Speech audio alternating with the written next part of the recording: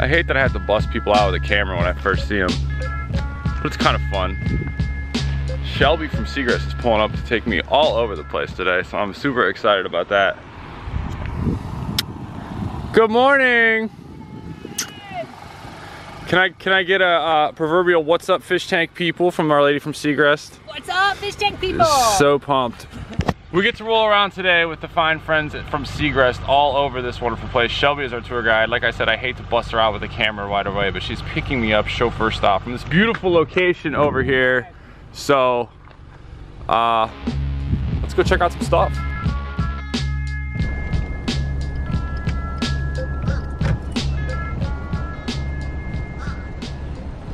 What's up, fish tank people? Dustin's Fish Tanks bringing it to you. This is an exciting video for me, folks. I'm already wet. I got splashed on by a pacu, but I have to give a proper introduction by my friend Eric Cassiano. Did I have that right? Yes? Absolutely correct. Introduce yourself and tell us what you do and where I am right now. You are at the University of Florida's Tropical Aquaculture Lab located in Ruskin, Florida. This is what I'm looking at out the door. That's a fish pond. That's Shelby from Segrest. Hi. Yes, that's aggressive right there. That's our December. Okay, yeah, that's rough. It's November 27th or 8th. I don't know. Yeah. Oh yeah, 28th. Yeah, right. Whatever. Yeah. So anyway, so what we do is University of Florida is a land grant university. We do work for the people, and our people that we do work for are the Florida ornamental fish farmers, and we have core areas of research in fish production, fish reproduction, non-native species, and that's the greenhouse we're in right now, and fish health. This is one, I'm in 1 iota of this, so they support the industry by people, like farmers can bring in sick fish. You guys Absolutely. Do it at a low cost, basically at cost diagnosis of what's going on with the fish. They're working on breeding, too much to talk about. They're working on breeding multiple different types of fish. Some I can show you, some I'm not even allowed to talk about. Some for food. We are in the non-native labs. There's tons of videos coming from here, but give us the tour of in here. I'm in the non-native, but I want to show this though. I'm in the non-native room. I've been frolicking around for a couple hours, by the way. So this is like greenhouse. I was in that one. I was in this one, that one, that one. I hope I'm getting that shot. Yeah, that one, that one, that one. Fish ponds, so I've been frolicking. So this is just like one quick section. So wanted to give people just like the scope, because we're going into one little small area. The non-native, bring it. Got some, just like walk in, guppies. So a lot of the species that are grown in the aquaculture industry are non-native species. They're from other areas. So we do research to make sure, what would happen if that species were to get out? What's the likelihood of that ever happening? And what's going to happen to the environment? Really, a lot of it is preventing that from even happening. So we do a lot of non-escapement type of stuff, netting, detention ponds, but we do have examples. These are our demonstration tanks in this greenhouse. Most of what goes on in here, I'm going to come behind you because I got to get this clown knife here. Absolutely, it's temporary. So we have vats that look like riverbeds. Can I reach towards him, or not allowed to? Look at this guy. You guys to see this massive clown knife. Can I stick my hand in there? Oh yeah, go ahead. Why not? I want to show the clown. The clown knife is so fat. I think you should try to grab the swamp eel. The swamp eel? It's right here. I feel like that's a trick. I'm gonna get this clown knife out here.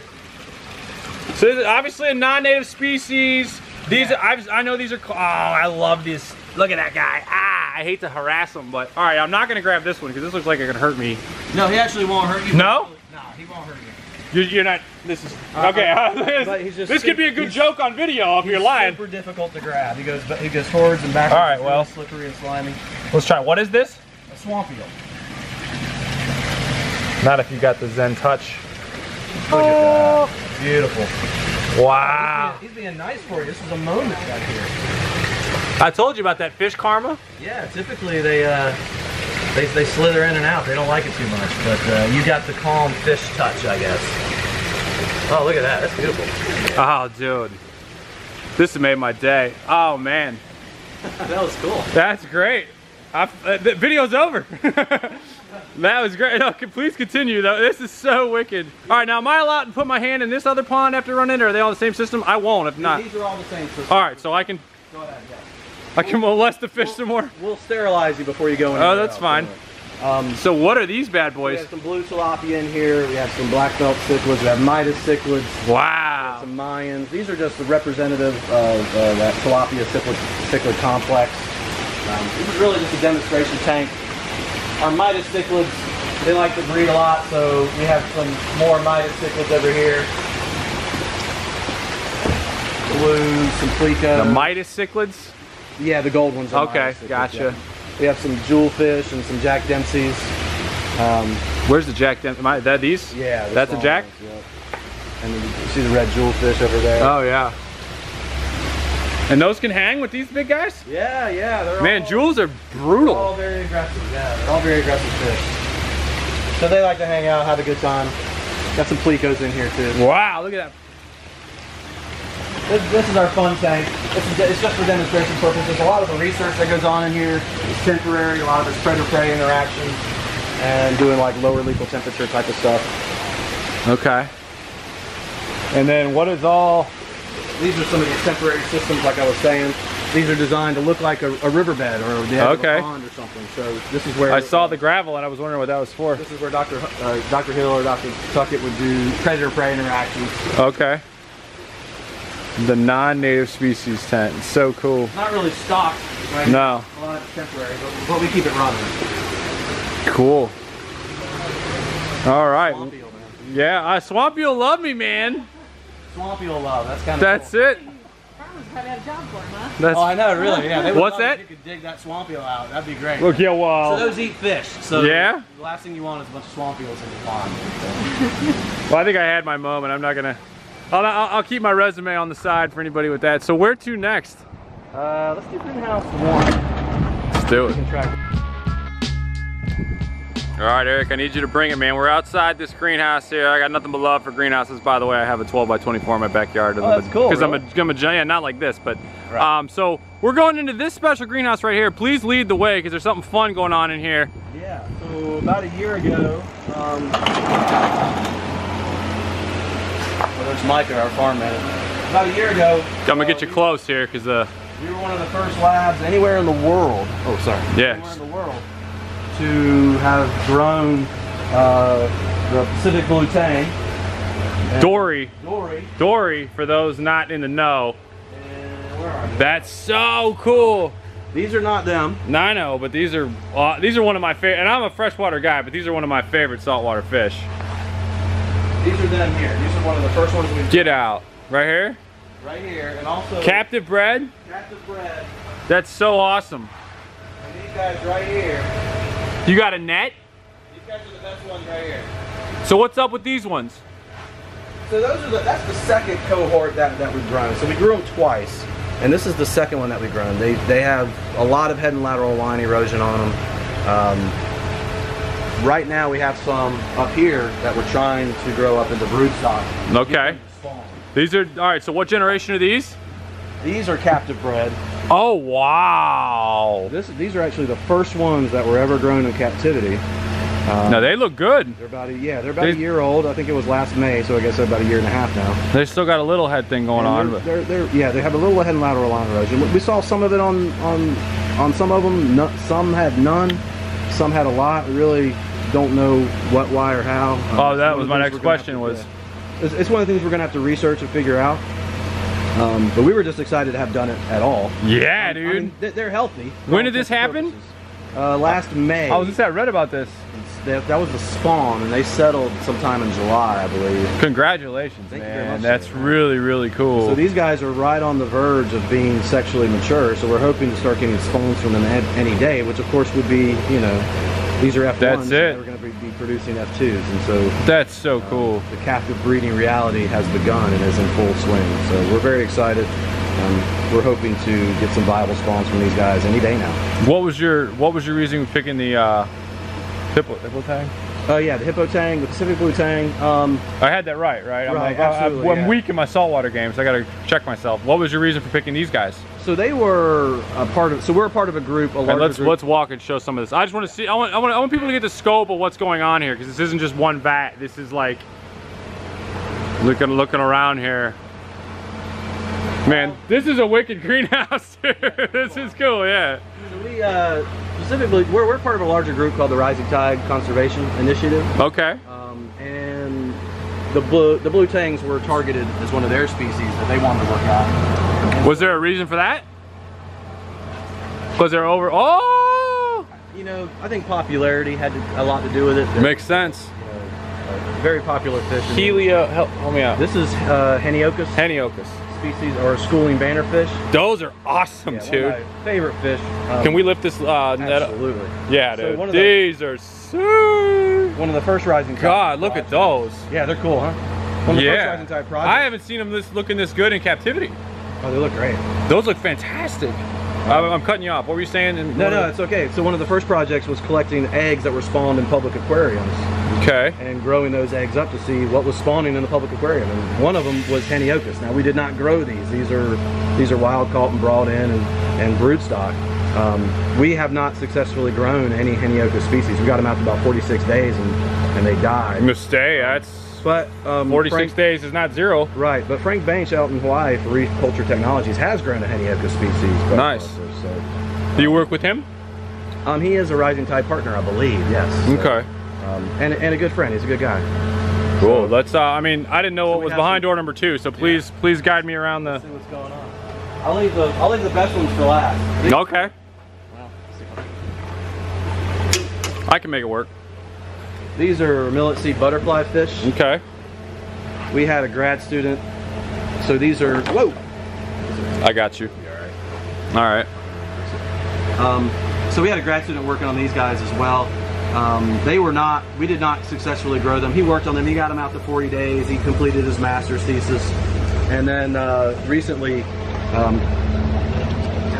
one of the Rising Tide partners that was out in Hawaii successfully grew the millet seed butterfly fish. So, you know, working in conjunction and working together is really working out very well. So, yeah. So we're really knocking out species, being a part of that larger group. That's awesome. So this species here, Halichoris crisis, or the yellow wrasse, you see them down there on the bottom, that's about as big as they get. Liz Groover is one of our master students who has successfully grown now Halichoris melanaris, which I'll show you some of the babies. This is another species that she's working on for her master. She hasn't successfully grown this one yet, but would be extremely popular in the trade. Oh, those are awesome. Yeah, they're really cool. And yeah, when she comes back, I'll probably have her talk about the project. We'll run into her. Sure. Either in here or another room. So that is pretty much it as far as the species that we have that we're working on. Can you give a quick like filtration and just kind of husbandry of this? Because this is really, this is pretty elaborate, and I'm kind of super jealous. So, oh, it's pretty legit setup here. So if you can give me like the. Sure. So we're in a greenhouse. Like, what's the overstructure here? Is there, you know, anything I need to know about the actual greenhouse, or just? It's a double layer greenhouse. We keep it inflated so that, you know, it's Do you run temp controls on this at all? Like run it at a certain temperature? Yes, we have a heater chiller that cools and heats the water for the marine system. So you don't worry about the actual air. You just worry about the water. We do have an evaporative cooler. Back in the back that will cool it down in the summertime. During the wintertime, we also have propane that pumps in here somewhere there. Okay. So we have propane that'll heat the air. Gotcha. But we also have a heater chiller on the water. Okay, that was my. It keeps it pretty constant on the water as well. We have a moving bed reactor here. Okay. Which has some media in it, which is doing its biofiltration, converting ammonia to nitrite and nitrite to nitrate. Yeah, bring it, man. This is the good stuff. We also have a polygeyser bead filter. The water percolates up through the beads and flows into there. This is also doing biofiltration. It's collecting some flock as well. Okay. Flock that collects in the bottom to lift it up. Wow. It exits out the. That's cool. Exits out the bottom pipe there. We keep that on there just so algae doesn't grow in there. But keep the bacteria growing well. We have a protein skimmer, which is injecting microbubbles into the water. Okay. Those microbubbles are getting out all the proteinaceous lipids from the food and the fish and stuff, and that sludge is getting collected and leaks into a pipe, which also ends up going outside as well. Got it. I can show you some of that sludge in the bucket over there. What else do we got here? We have a fluidized sand bed, but I'll show you one of those over there. Is this running this whole row or this whole room? It's running the whole room. All 12 tanks are on a single biofiltration. A UV? So we have a double UV filter here. UV before it gets to the bacteria? Right. Is that right? Yep. The water flow? Okay. And then we used to have algae scrubbers hanging down, which is essentially the screen material hanging all the way down here. Water would trickle down it, and algae would grow on it. Macroalgae would grow on it. We'd take the macroalgae off, scrub it off, put it back on to try to get down some of the nitrates. Sure. We're also working on a sulfur reactor back there to reduce some of the nitrates as well. Are nitrates a problem with this big a setup? I was going to say, it looks like there's a lot of water volume for... So, you know, we don't really know. I mean, obviously we know that ammonia and nitrite are toxic to fish. Right. And nitrate is tolerable, but doesn't really affect reproduction or performance of the fish. We really don't know. This is the remnants of our old sulfur reactor, which is not running right now. It would be, you would see sulfur sort of fluidized. Gotcha. So we were working on multiple ways to remedy the nitrate situation. We do have some stuff left over. Oh yeah, those are the Halicories melanaris wrasses. What's the little sand things in there? They sleep in the sand. Oh, cool. So they go in there at night. I saw that in the other wrasse thing. Oh, here we go. Yeah, there's the yellow ones. Those are great. That's the two fish that she's working And I want to show this evaporative cooler because this is no joke. Yeah, it's pretty cool. There's probably a better, we can go in one of the other greenhouses and get a better. Water runs through this. Water trickles down through it. And it's not running now. Right. And then the two big fans in the front pull the air through that. And so it's basically just air coming across that water, which cools down the whole greenhouse. Wow. It works really well. Of course, it's not running now. Sure. It runs in the summertime. And then what are these big, the water up here? What's That's our mixing tanks for mixing salt water for our saltwater systems. Wow. Those are no joke. Yeah. So we use Instant Ocean. We mix it up in here. It goes and settles in here whenever we need to replace some of the salt. Gotcha. We're able to do so. The only other species we have is some blue tanks, and we have some flame hawk fish back there. Oh, nice. Yeah, those are one of my favorites. We've got them to spawn a couple times. The flame angel or the little ones that sit? Oh, I love those fish, man. They got the little dark eye. This is why they pay me the big bucks. I don't know what's behind this door. Kinda. Observe.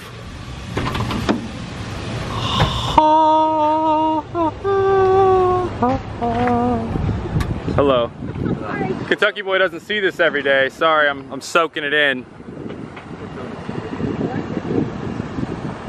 Eric. Yes, dear. Can you give me a? I'm kind of awestruck. I'm kind of awestruck right now because I was on a plane last night. So please tell me. So this is our experimental fish farm. What you're looking at, I think we got about 40 ponds, 6.5 acres. We purchased this. This is coming out here. Yeah, this is our detention pond. Walk with me up here, throw this. Yeah, sure. So this is our detention pond. This is one of the methods that we use to keep non-natives from reaching the ditch or going off-site. Okay. They have to run the gamut of bluegill and native bass species. And wait, this is the gauntlet pond? This is the gauntlet pond. So like anything has to come, this is the final like exit? Yeah. Is I hearing that right? So the water moves through the facility. There's actually a ditch that comes and empties right in here. Okay. And if a non-native gets into that ditch, it has to run the gauntlet through all these native species. So these are native. These are native Florida species, and you know, these big colorful fish don't make it. You see the size of our bluegill? Yeah, yeah. I'm walking out here, they're jumping in my face. Yeah. That's awesome. They just feed them? And this is pretty typical. Yeah, it's a. Wow. We feed them this, as well. So. And that's mostly bluegill. There are some bass there as well. So this is the final stop. You're not getting, the buck stops here. Yeah, you're not getting through this. That's cool. You're not getting through this into the, that's part of some of the work you guys do is to keep retention. Yeah. Yes, absolutely. Wow. Well, I'm gonna soak this in and then we'll do a little tour. This is great. Yeah, it's cool, man. And it sucks being in Florida, you know, after Thanksgiving. Let me tell you.